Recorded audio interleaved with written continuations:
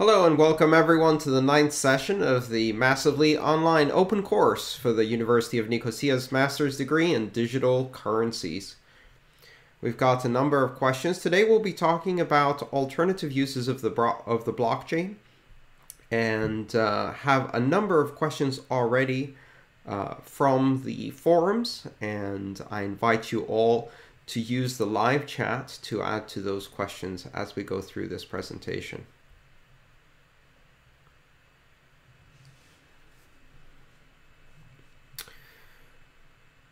Jim asks, when a coin becomes a sidechain, wouldn't its only value be from the Bitcoin moved to it? So if Litecoin's developer decided to sidechain it, wouldn't the value of Litecoin become zero? Not necessarily. Sidechains can be implemented in a number of different ways. One way that sidechains can be implemented is with a sidechain where all of the coins are instantiated from a parent chain through the use of sidechains. However, you can also have independent tokens and assets existing on the sidechain that are not instantiated from the parent chain, but are mined independently. So there are a number of different ways sidechains can be implemented. And it's not quite clear yet how that would affect the value of a sidechain asset if such existed.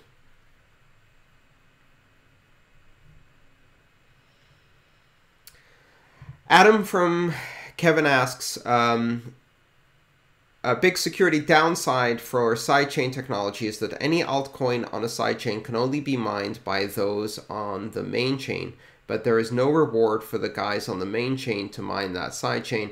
In essence, you would require people on Bitcoin's chain to secure a sidechain for free.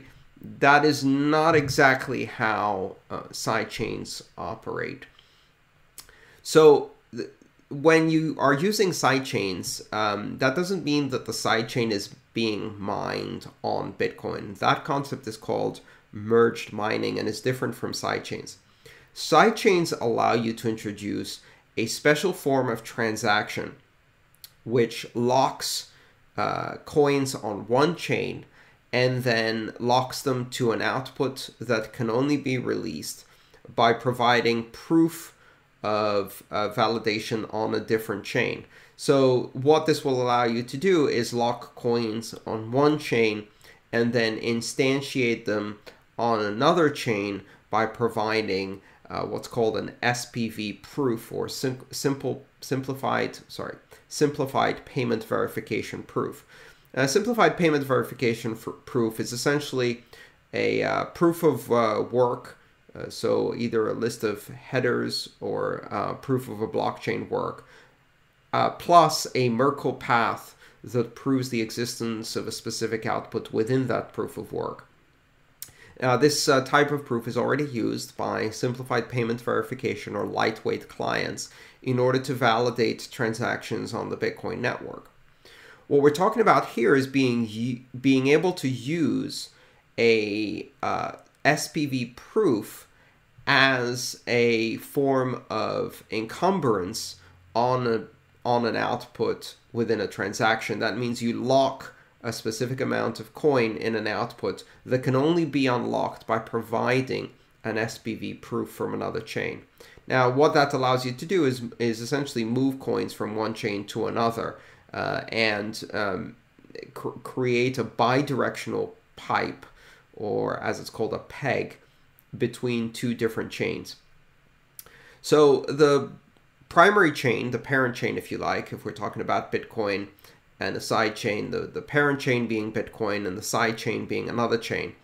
The parent chain doesn't do any additional mining. In fact, the only change to the parent chain is the introduction of a new script operand, something like op sidechain verify or something like that, which would, instead of verifying a digital signature or some other form of verification, would verify an SPV proof from a sidechain as the unlocking script in order to release the coins in the parent chain. Now, again, this is rather complicated technology. The white paper is about 25 pages to read for sidechains, and it is fairly dense. But essentially what you're saying is, I'm going to lock coins on this chain, and they can only be unlocked if you prove to me that that an output exists on another chain that has also locked coins on another chain. So that way you can move things back and forth between chains.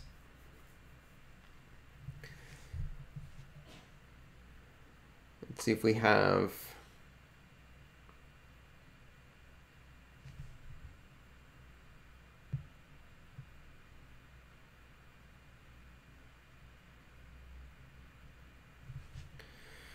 So sidechains, Kevin asks a similar question about sidechains and the vulnerability to mining. Sidechains really don't change the underlying proof of work algorithm, and they don't change how coins or chains are mined. What they allow you to do simply is move coins from one chain to another using a completely decentralized mechanism that's built into the chains rather than, for example, an exchange.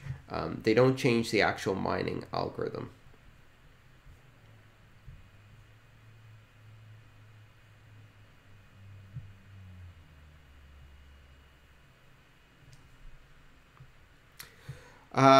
Michael asks, are sidechains infinitely scalable in terms of number of transactions and content?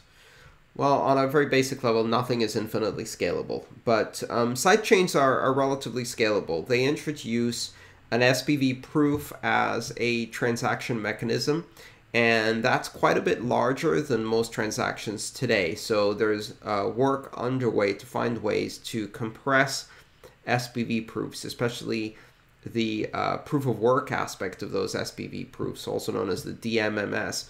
But the sidechains are, as scalable as Bitcoin is today, and so they don't introduce major scalability issues. So are they infinitely scalable? No, nothing is infinitely scalable, but they are relatively scalable. Could sidechains use up too many Bitcoins?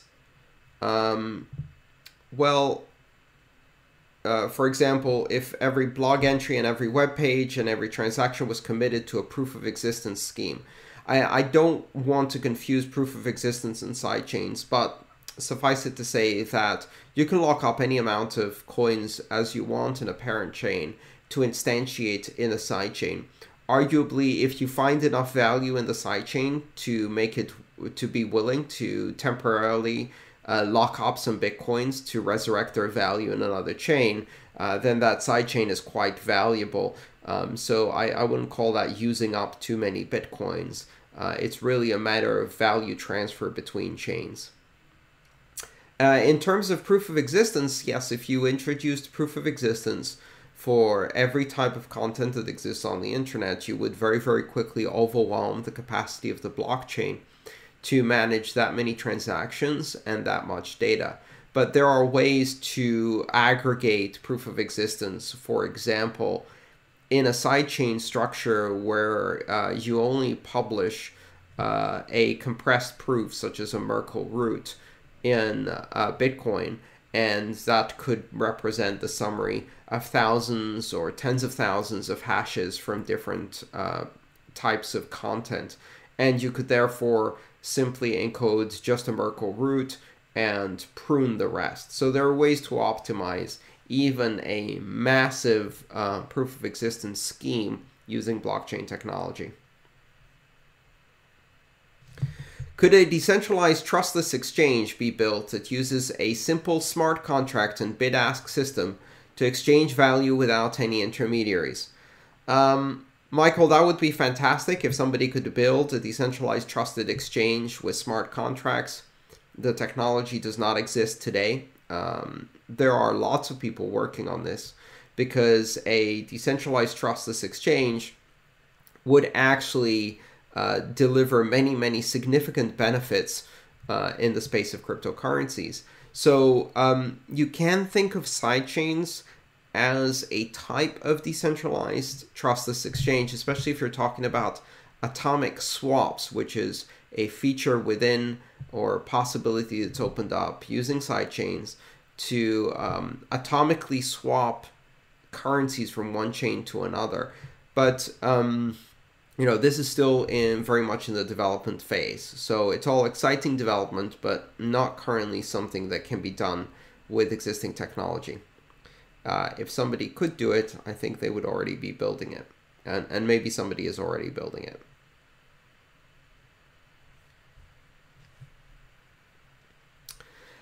Nick has been playing around with doing his own proof of existence solution, and this is how it works. First, he calculates the SHA-256 hash of the document whose existence he wants to prove. Then he uses that hash output as the private key and determines the public address from that private key, or the public key and then the Bitcoin address. He then sends a small amount of Bitcoin to that address, and after it's confirmed, he sends the Bitcoin back to himself. He can now prove that the existence of that document at the time of confirmation, and with effectively the fact that there is a transaction. Nick's question is whether there is some bad behavior side effect with this approach to blockchain or any other aspect for miners. There are no unspent outputs since the money was removed, but it is very cheap since it only requires 2 miners' fees. Is this approach reasonable? Yes, it is reasonable. However, there is a feature within Bitcoin as of version 0.9 which allows you to do this with only 1 miner's fee and only a single transaction without actually creating any unspent outputs. And that function is called OP return, op return. An op return is a script operand that allows you to embed up to 40 bytes of data into the blockchain as a provably unspendable output, an output that is not considered part of the UTXO set, that is known to be data by all. This is mined as part of a normal transaction.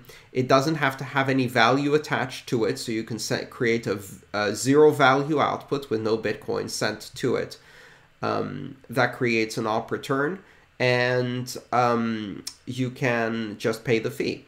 Very simply, the way you would do that is source from one of your Bitcoin addresses as the input, create 2 outputs in a transaction, one op return that encodes the proof of existence of the document you want to prove, and one that sends the input back to your original address as change, with the only difference being a small fee for the miners. That transaction would create 2 outputs. It would encode your proof of existence. You'd pay 1 miner fee.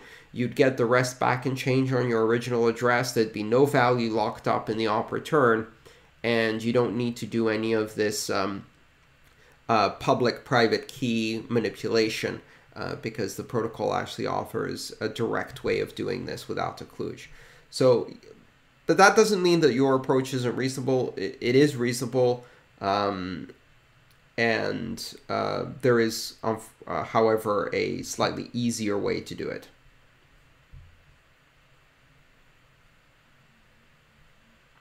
Interestingly enough, that is the method being used by the University of Nicosia to embed the certificate numbers for successful completion of the course. So after the course is completed, each student is issued a certificate number, and that certificate number is, I believe it's a hash of their name or something like that, and the instance of the MOOC that they completed or a date.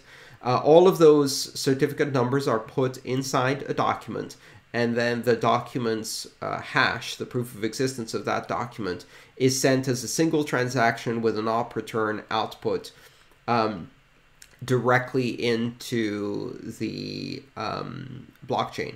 So 1 proof per student, but that's not encoded in the blockchain. All of the proofs are then put into a single document, and that single document has proof of existence in the blockchain. What that allows anyone to do is validate from the master list, which is proven, the name of each student, and then validate that that student has completed the MOOC course. So it's a way to only put 1 proof of existence, a single entry with just 40 bytes of data into the blockchain, but encode all of the students who participated in the MOOC, and that scales quite nicely. So that's the method used by the course.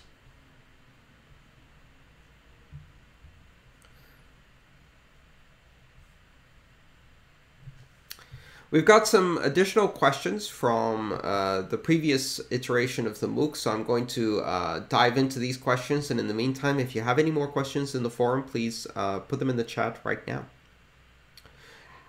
How does a smart contract eliminate the possibility of any signatory defaulting on their obligations?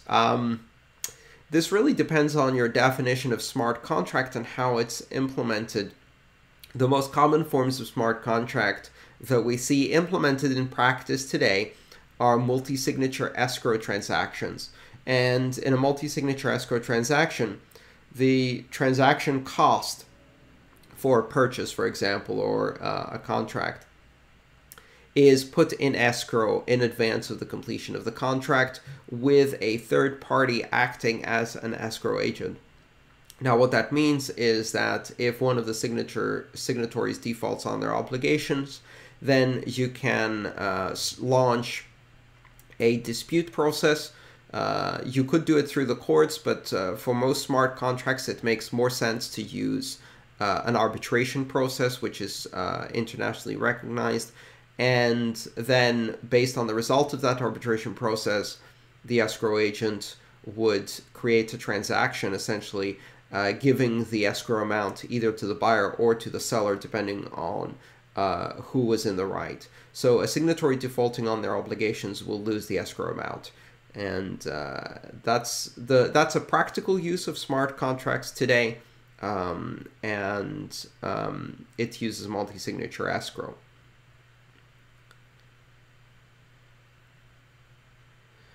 Another question we have here, is there any way to use Namecoin not just for the .bit domain, but more generally? Well, yes, you could use Namecoin for a number of different things, including there are actually already about half a dozen namespaces that are encoded in the Namecoin chain, including domain entries for the .bit domain, user identifiers, various PGP keys, things like that.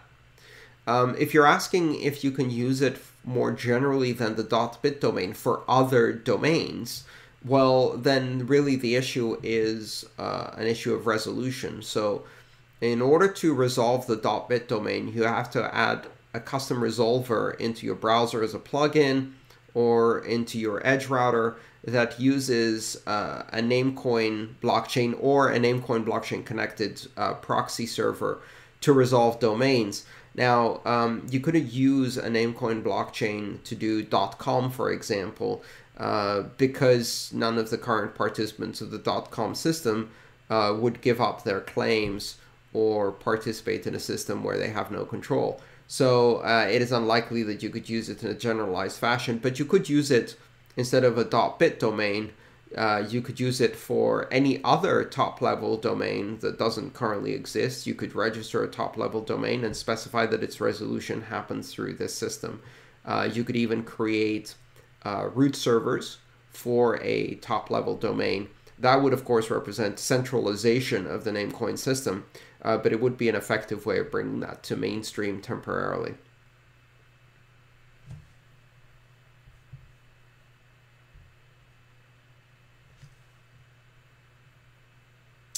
Michael asks, how do off-chain transactions work? Well, they work the same way that most financial transactions work today, which means that two parties or multiple of parties exchange value through a centralized and not cryptographically verified ledger or registry using a clearinghouse, and that clearinghouse acts as a trusted authority. And as long as the transactions are between parties using that clearinghouse, then those transactions are settled internally. And if the transactions are between parties from that clearinghouse and perhaps another clearinghouse, then those transactions are settled externally. Let's see an example. Let's say, for example, that you're looking at the check clearinghouse here in the United States. So if I write a check in US dollars to another person in my own bank, then that's going to be cleared internally by my own bank. If I write a check to another bank, then that's going to be cleared by a clearinghouse to which both of these banks subscribe. And after all of the checks of the day between those two banks are cleared, there might be a transfer of balance, the net difference between all of those amounts between those two banks to settle any overbalance, essentially, from all of those transactions. And this keeps going up hierarchically. So if you do checks between countries, then you have net balances between banks of different countries with exchange rates and all kinds of other things like that. So off-chain transactions really work like that, which is, let's say, for example, you're using Coinbase, and Coinbase operates off-chain transactions, which means that if I send Bitcoin from one Coinbase account holder to another Coinbase account holder, that does not create a transaction on the Bitcoin blockchain. What it does is it updates two database entries in the Coinbase internal centralized database. Now, as long as you trust Coinbase to maintain those balances correctly and to manage the security of that database, then Coinbase acts as a clearinghouse.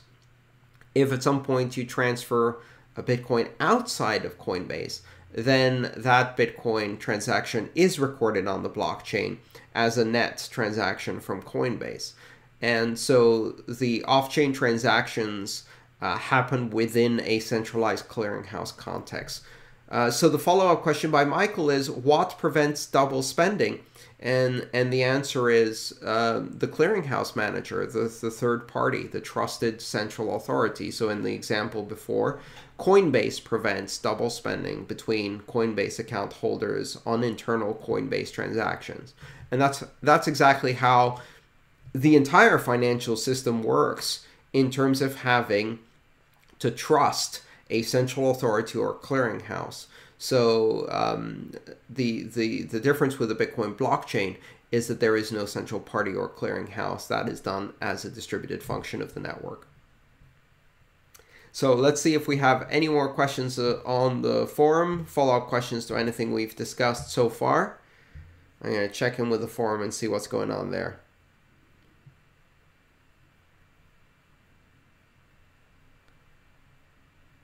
We have some side discussions.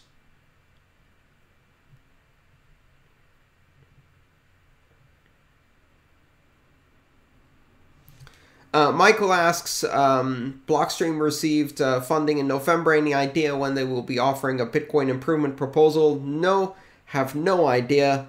We're going to see. Sidechains at the moment are a theoretical proposal, and we haven't seen either a standard or an implementation suggested. But, arguably, the people who are part of that company are currently working on that.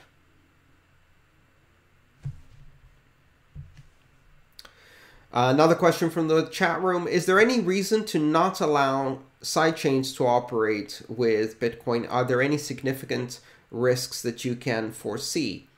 I can't at the moment foresee any significant risk with allowing sidechains to operate with Bitcoin. The change that needs to be introduced for sidechains to be possible is a relatively simple script addition. It does not allow, it does not make any changes to the underlying security of the Bitcoin system. It doesn't allow any new avenues of attack.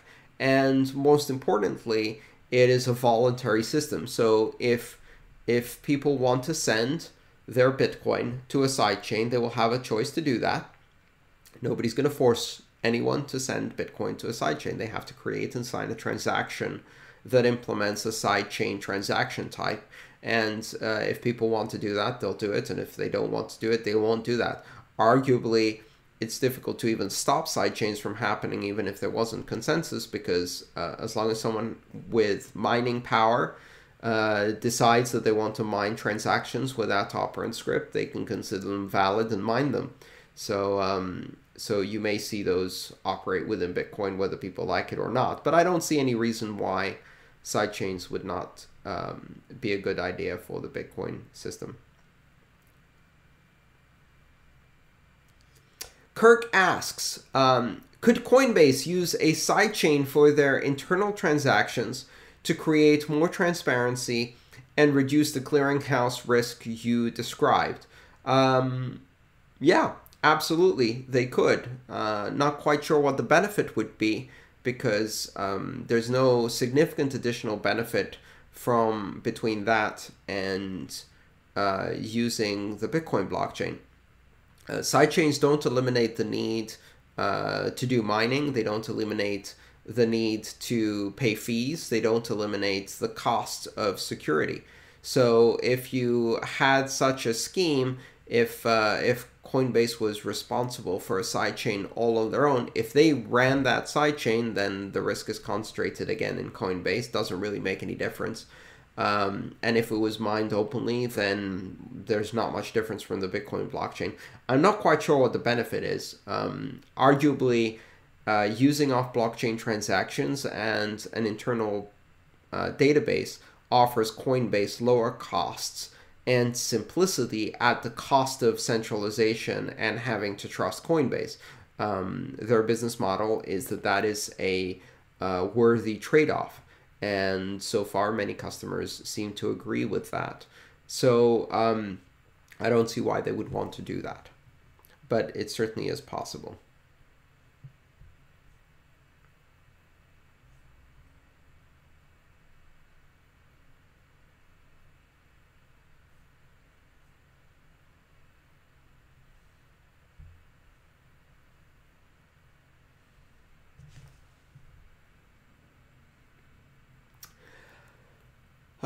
Is the fact that some Bitcoin core developers are working with Blockstream, the company that makes sidechains or is making sidechains, of any concern to you?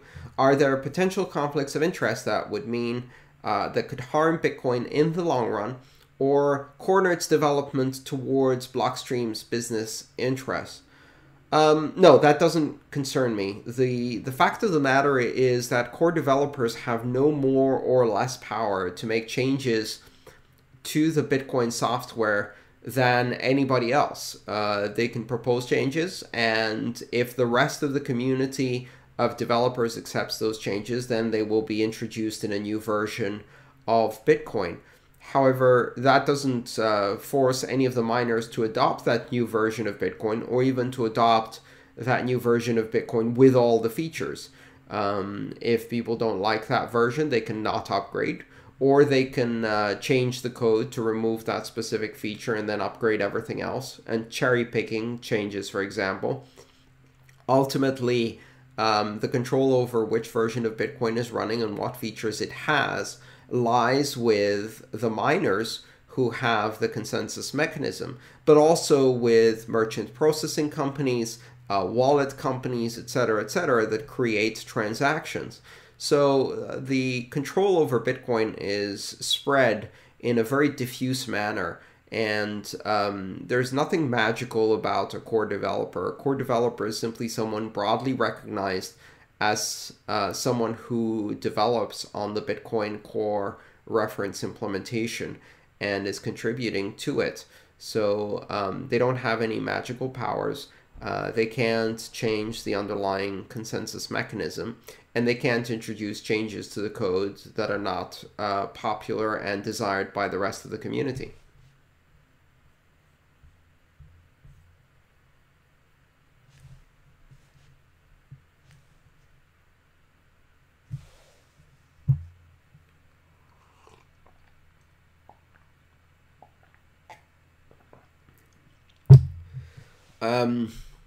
Another question. What are the advantages or disadvantages of colored coins compared to Ethereum or sidechains?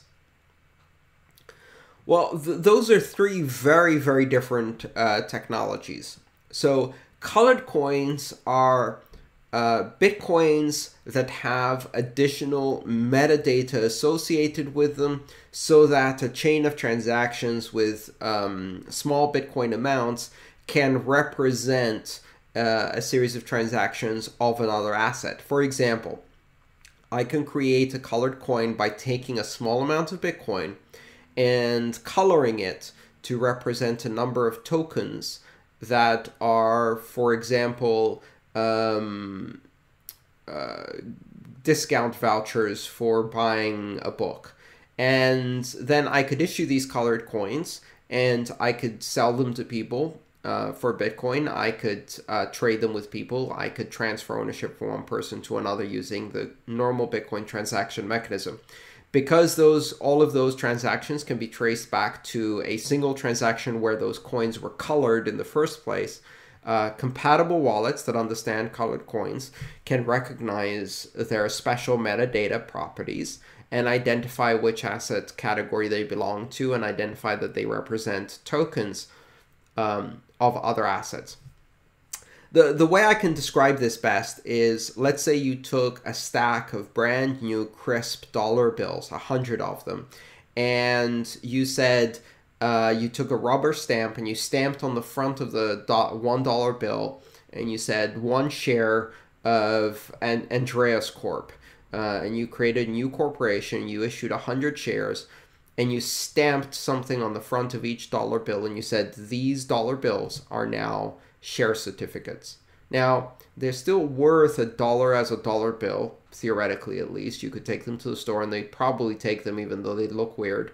But they also have an additional meaning. So you could say by your articles of incorporation that anybody who presents the bearer of a dollar bill with that stamp on it and the appropriate signature is a shareholder of one of the 100 shares of that corporation. So essentially you've given the piece of paper that carries the dollar bill, or a piece of cotton that carries the dollar bill, you've now given it additional meaning by adding some metadata on the surface of that cotton that gives it additional meaning.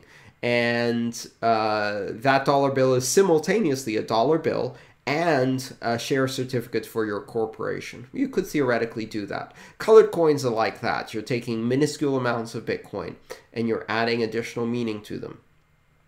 Ethereum is a system that has a completely separate chain which can process, instead of transactions, it processes contracts, and these contracts can be written in a language, a scripting language that is bytecode-like, and Turing complete. So that is still only exists in the beta or alpha stage. Some prototypes and proof of concepts have been developed, and I certainly use them. They're very interesting. Currently doesn't exist. On the other hand, colored coins you can use today. You can use a colored coin wallet. You can create assets that are colored coins. They can be recorded on the blockchain. You can transact them. Sidechains is still a paper and would be a method for moving coins from one chain to another. So 3 very different technologies, all providing really extensions on the capabilities of Bitcoin or completely new interpretations of the underlying platform in order to do many, many, many new and interesting things. I think our future will involve a combination of a lot of these different technologies, and it's hard to tell at this point which of these technologies will be successful, which will fulfill their original vision and be able to deliver specific applications of value to the end users. But certainly it's a very exciting space because of all of this innovation and all of these diverse developments.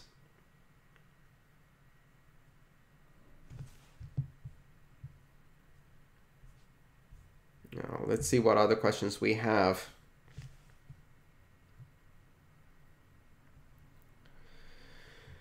Nicholas says, does increasing off-chain transactions reduce the difficulty and help remove hashing power from the network? Not really. It reduces the transaction volume, but the transaction volume is really completely unrelated to the hashing power for finding blocks.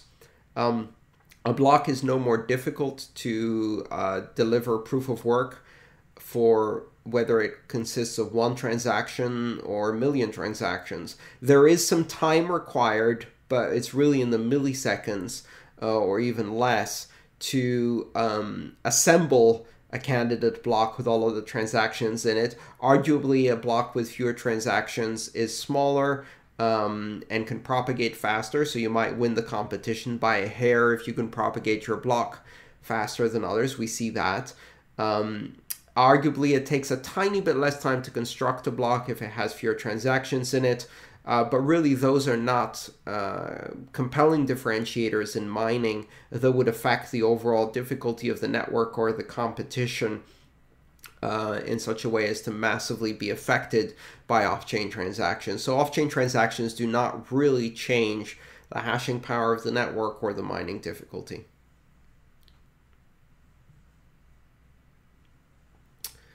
Another question, do you believe that what Overstock and Counterparty are attempting to do, which is decentralize the US stock exchange, is technically possible?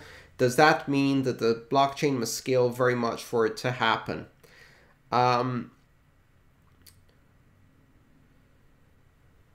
First, some background. Overstock, which is a public company, which means that it has a license by the Securities and Exchange Commission to create public offerings and offer its shares for sale to the public via stock exchange. Has teamed up with Counterparty, which is a meta protocol implement on top of Bitcoin, with the goal of offering shares to the public company directly on top of the Bitcoin blockchain as tradable Counterparty tokens. The idea here is to disintermediate stock exchange companies like the New York Stock Exchange or NASDAQ or other companies like that, and instead have a completely decentralized clearinghouse implemented for stock trading. Is it technically possible? Certainly is. Whether it will be successful and can support the trading volume is yet to be seen. Will the blockchain need to scale? That depends on how exactly it's implemented. If all of the trading was implemented on-chain, then probably not. But all of the trading does not need to be implemented on-chain in order for this to have a very significant impact on the nature and expectations of what a stock exchange is. Even if the majority of trading was off-chain and managed by a clearinghouse, it would still massively globalize and decentralize existing stock exchange companies. So the possibility of decentralized stock exchanges is enormously exciting and very, very interesting. And I think this experiment is going to be a very interesting experiment in how things like that can be disintermediated. What we've seen from previous uses of decentralized technologies like the internet is that they tend to act in waves where layers and layers of intermediaries in different industries are gradually put out of business because transactions and interactions can be executed directly between producers and consumers, sellers and buyers, etc. So the internet removed many layers of intermediaries in many, many industries where previously intermediaries were necessary to operate, from classified ads to journalism to video publishing to all kinds of functions, to real estate, where intermediaries were removed. So will the blockchain remove centralized intermediaries like the stock exchanges? Probably not in a direct way yet, because there are enormous advantages to be had with algorithmic trading and proximity. And by proximity, I mean network, microsecond proximity to those trading exchanges. There's a reason why the trading activity is concentrated around, less than a square mile on the New Jersey shore opposite New York. Most of that has to do with algorithmic trading and microseconds latency in being able to execute trades or get quotes from the exchanges. It's unlikely that the blockchain could fulfill that role. However, there are many niches where exchanges are used today to trade various commodities that could be disintermediated by the blockchain. And I certainly think that that is the long-term trend. All right, let's see if we have any more questions. Otherwise, we're going to wrap this up. Check the forums once again.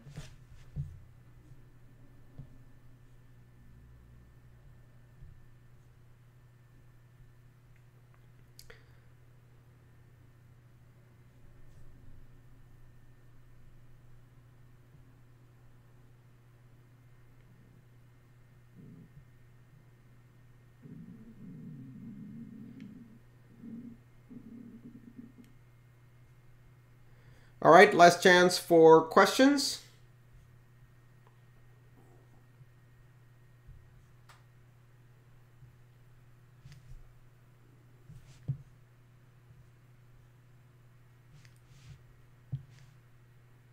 All right, we have some potential additional questions, so we're going to give it a bit more time. Again, if you have any questions, please put them into the chat now.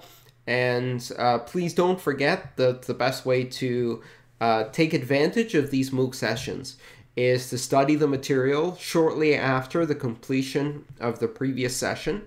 That means tomorrow and in the next few days.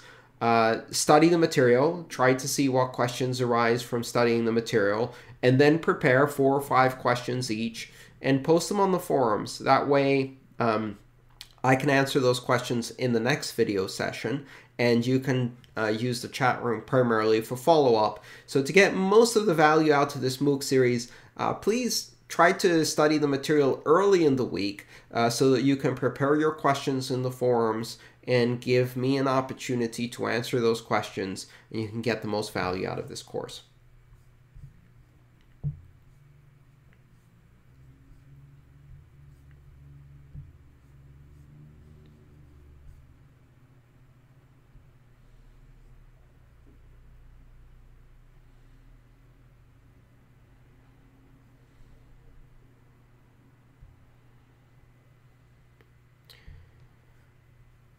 Now, our next MOOC video coming up, I believe, will be on the 27th, but I'm not entirely sure. So we're going to check the schedule and get back to you on that.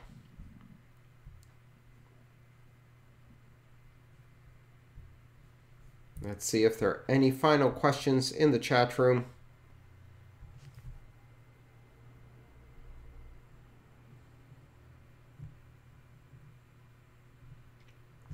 So Michael is asking about value. So Bitcoin itself has value, and one of the interesting things about these alternative uses is they may introduce additional value on top of the underlying token. Let's go back to the example of stamping a certificate of your shares for your personal company on top of a $1 bill. Now, at that point, the dollar bill has value as a dollar bill. It also has additional value as a share certificate. And it's interesting to look at what the interplay of those two values is. Let's say, for example, that as a share certificate, it's worth $100, well, or $1 million. Well, in that case, the face value of that dollar bill is really irrelevant. And what really matters is the meta value that's introduced by you stamping share certificate information on top of it. Someone would be a fool to trade that share, that's very valuable share certificate, to buy a stick of gum at the local store at a face value of $1. Because then the store owner who received this could turn around and use it as a share certificate and get much more value out of it. So the two values really still exist independently and on top of each other. Now imagine the opposite scenario where the value of the metadata suddenly decreased. Let's say that the share certificate was suddenly worth 10 cents. Well, at that point, if you really don't believe that this share certificate is ever going to increase in value and it's only worth 10 cents, but the value of the underlying coin, in this case the dollar bill, is 10 times higher, then maybe you want to go buy something with a dollar bill. and ignore the fact that it has metadata on it. And this same logic applies to colored coins. In the case of colored coins, most of these transactions involve very small amounts, in the tens of thousands of satoshis, which are fractions, tiny fractions of 10,000ths of a Bitcoin or less. And in that case, the face value of that Bitcoin, in today's prices at least, is infinitesimally small compared to the theoretical value of whatever metadata you put on top. Now, maybe in the future, say the Bitcoin price goes up, and suddenly those satoshis are worth more than the underlying asset. Well, you could still use them as Bitcoin. And if you have ownership of them, you can ignore the metadata and use the Bitcoin value. But if the asset is worth more than the Bitcoin, then that value supersedes. So that's how the interplay between the two values work.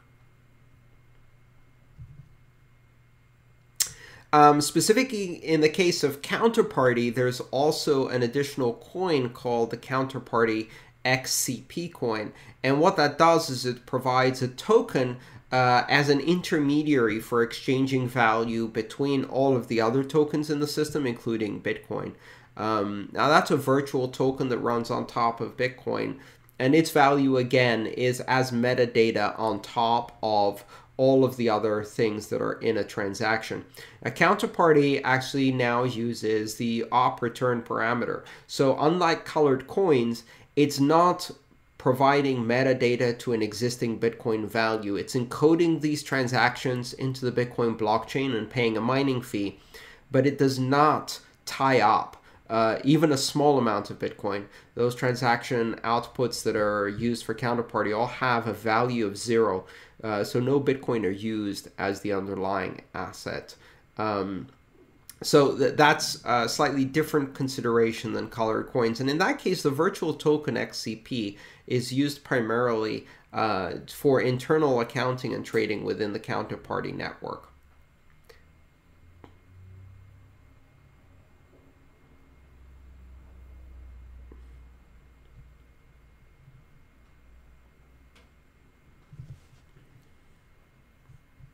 All right, I think that completes all of the questions. Our next scheduled MOOC video is on Saturday, the 27th at 12 noon Eastern, 5 p.m. GMT or UTC, and at 7 p.m. Eastern European Time. And I look forward to seeing you on January the 27th. Before that time, please prepare questions for the MOOC video. If you celebrate the holidays this year, enjoy the holidays.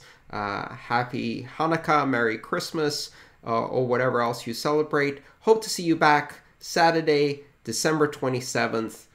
Enjoy your holidays. Thank you.